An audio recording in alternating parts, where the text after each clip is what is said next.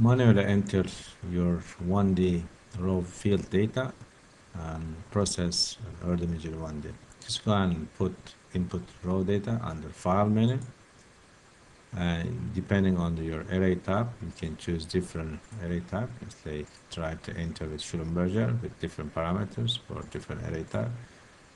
Here's a go to half of current electrospirating. Let's start with 1.1 and voltage.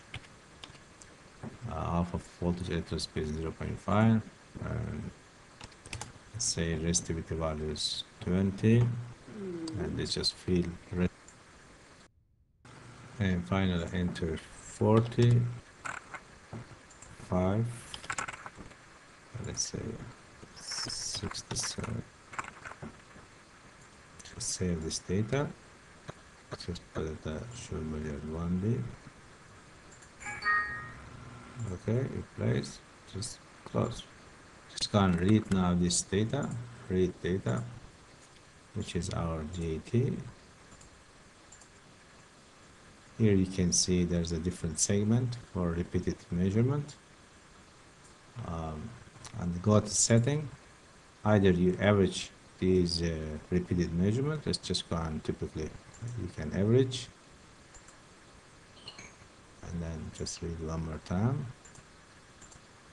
And it's our average. And based on the initial setting, you can choose less number of layers, or just go and use default setting easily.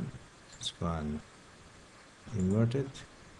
You'll have multi-layer inversion results. Want to combine some of these, just go and combine it. You can keep doing this until you reach desired number of the layers.